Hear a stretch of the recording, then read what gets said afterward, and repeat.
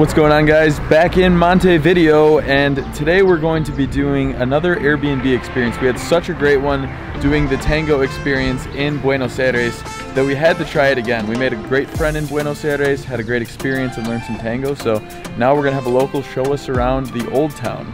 Yeah, so we found this again on Airbnb Experiences, and it's a local who, just as Max said, is going to show us around the old town. So we're meeting him right in the center, and then he takes us to a bunch of different historical spots, architectural spots, everywhere for about 3 hours is how long the tour is supposed to last. So we're excited to get there, and we'll let you know how it goes.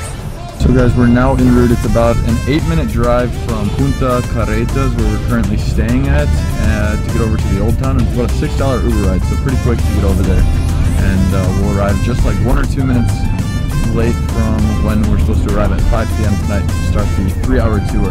All right, guys, so we just arrived down here with Guzman. He is going to be our guide for the next 3 hours. Hello. From Punta del Este, and he knows Montevideo. Currently a tomorrow surfing. Here. Tomorrow surfing in Punta del Este.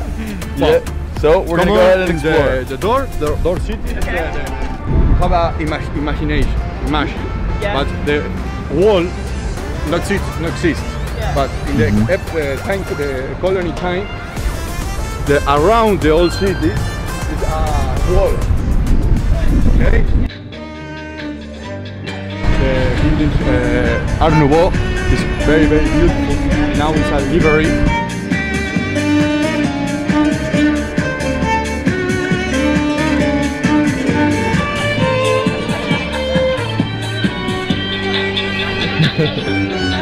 Bravo, bravo!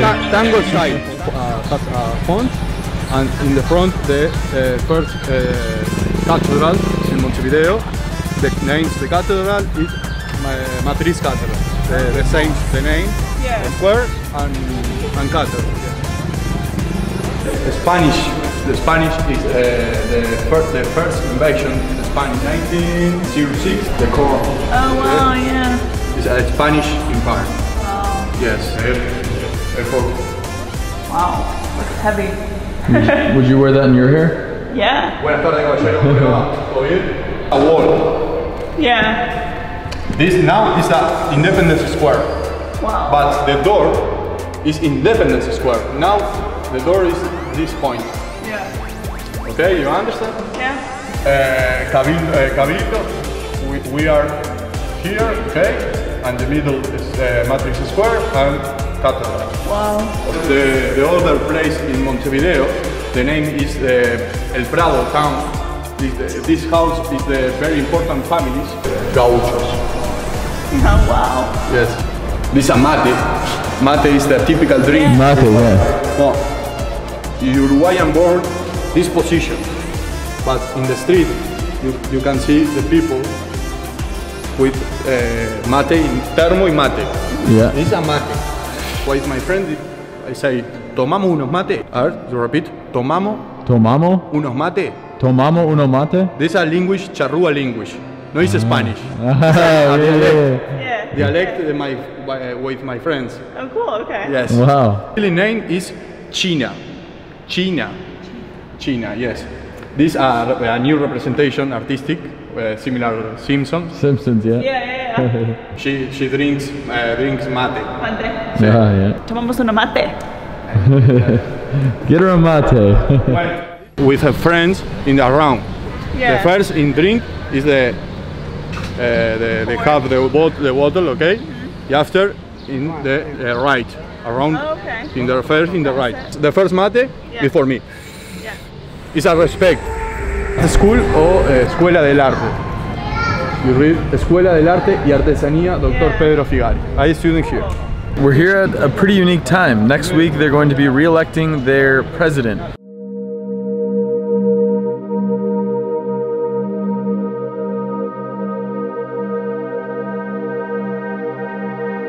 We found out a few fun facts that in Uruguay you legally are required to vote, so there is no option, you have to vote, which is kind of cool. Then I guess it forces probably more people to learn about the politics here. What was the other cool fact? They only serve 1 term, so they can only serve 1 term of 5 years. So unlike in the United States where you can serve 2 terms of 4 years, they can only serve 1 term of 5 years. You see, this is one of the parties right here. Vale, muchas gracias.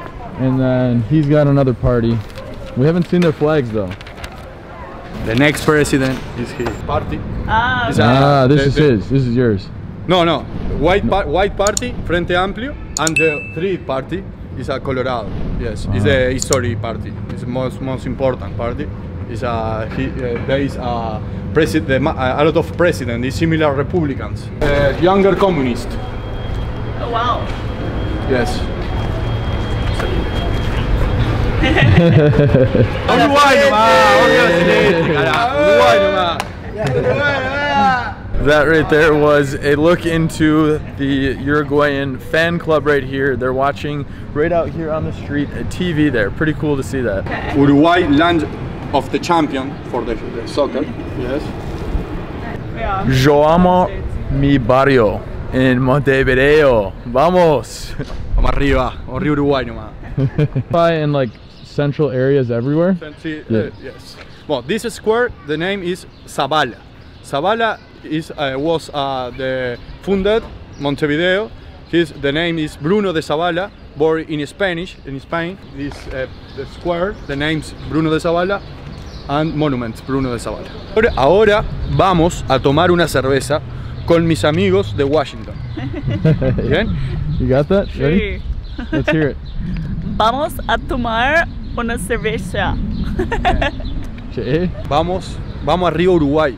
Vamos a Río Uruguay. Nosotros acá en Uruguay decimos vamos a Río Uruguay. Y cuando no podemos tomar una cerveza, tomamos unos mates. Unos matecitos, unos matucitos. This house pertains a the rich family. The name is Palacio Taranco, or the museum, the arts, the artes decorativas. It's very, very beautiful. Has a beautiful place, beautiful flowers and tree.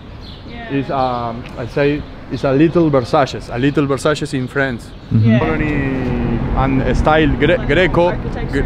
Grace style and Roman style. It's a beautiful building. Yeah. Yes. En este solar nació el 19 de junio de 1764 el prócer de la Nación Oriental, José Gervasio Artigas. In this place born the most hero, the Uruguay, born 19 June 1964.